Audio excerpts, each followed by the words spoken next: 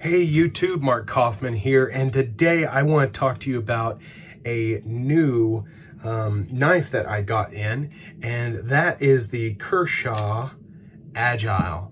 Now that was a pitiful opening. There we go. Yes, of course, this has the speed safe on it. But I'm going to just tell you, first of all, I bought this knife primarily because I like the way it looks. I really like the way it looks, but it also screams Rick Hinderer. This really screams Hinderer knives, and you'll see that as I go through the knife. Now, first off, I want to let you know that yes, this is a small knife. I was actually a little surprised at how small it is compared to all the YouTube videos I've seen of it, but in my medium, I wear medium/large gloves depending on how they fit, but this for me is a 3-fingered knife. This is not all 4 fingers. I mean, I can scrimp them on there, but it's not comfortable. But holy cow, this is about the size of the regular Kershaw Cryo, if I had to compare it. But the reason why I bought this knife was because I really liked the way it looked. It screams Rick Hinderer all over the place. First off, I hate this billboarding. I hate it. I wish they would have gotten all of this off of here. But as you can see, it says Hinderer Design. There's our blade steel. There's where it's made. There's our model number, made by Kai, and patented. All there on that side. Ugh, it's horrible. This is a stainless steel frame lock, which is very surprising for a price so cheap, and it's built very well. The thing that I love about it is it has a Hinderer styled pocket clip. It has your lock bar stop or over travel stop, and then it also has these very Hinderer-esque fillers for where you can put the pocket clip. You have tip up right-hand carry, tip down right-hand carry, and then you have tip down left-hand carry. Sorry, lefties, you really get the bad end of the stick on this one. But this knife, excuse me, this knife here really is built really well. And one of the things that I really like about it, that Kershaw has finally done 50% of the way, is they have actually put a bronze washer in here. Now, I don't know if you can see it. Don't know if you can see that, but we have a bronze washer, and that is on the spring assisted side. So I'm actually going to plan on taking this thing apart and putting a regular washer over there.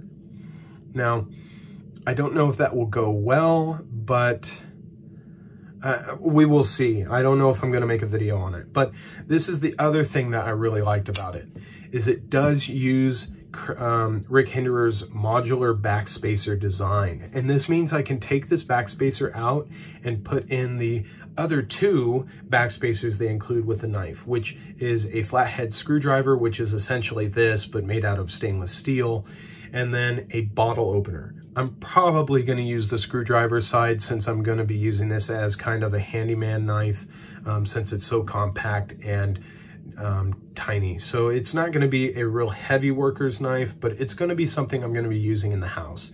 And more than likely, I'm going to have to tighten up a few screws in the house, then open a bottle of beer.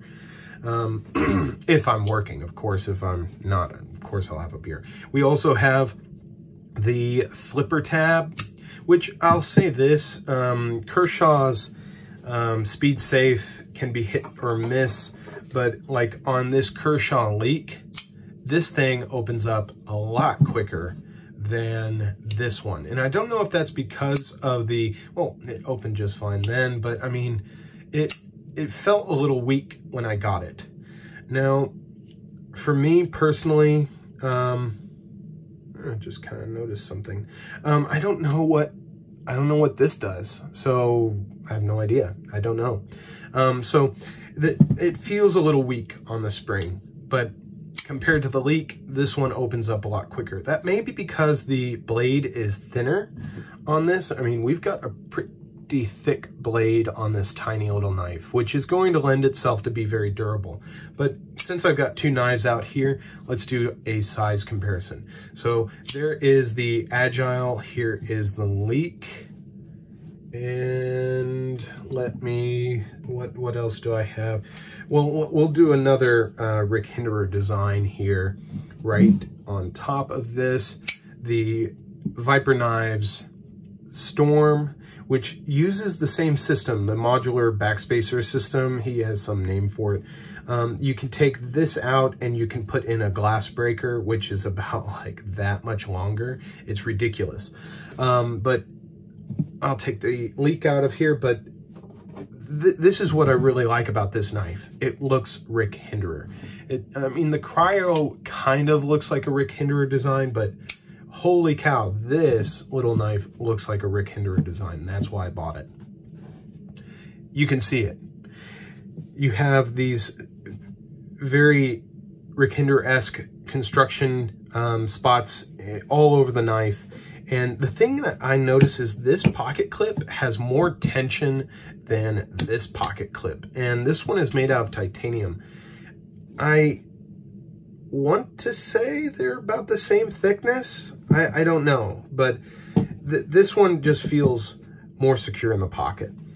The thing that I don't like about the knife, oh, well, while I have this one out, let me show you the other thing that really impressed me is the stop bar is in the blade on the Kershaw, just like the Viper knife. I mean, that's carrying over a design well. But let's talk about what I don't like about this knife. The speed safe isn't as strong as I'd like it to be, and I wish this was on ball bearings, and I wish it was a full 3.5-inch knife. I really wish this was a full 3-inch blade affair, which would have, man, that would have been perfect. I don't care about the blade steel. I'm not really a snob on that front, but I do not like how big the cutout here is for the lock bar. I mean, holy cow, you can see all of the milling, everything. I mean, it really is open. I don't know if that had to be that way because of manufacturing, but man, I just don't like that, especially since you can see all the wording in there. It doesn't look aesthetically pleasing.